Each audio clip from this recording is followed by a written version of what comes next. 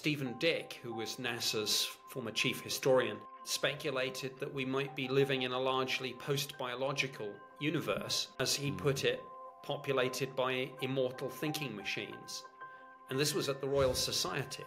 That idea might have sounded very bizarre then. Now, with the rise of AI, I think his view might be a little more accepted. But what if we are in that post-biological or largely post-biological universe where actually the Galactic Federation is AI and where biologicals are regarded as primitive and dirty, and only when we evolve into or are replaced by AI will we be accepted into the Galactic Federation? In other words, is there a sort of no biologics rule out there? Is that the dominant I love meme? this. We are hitting stuff that I don't think anybody's talked about. No biologics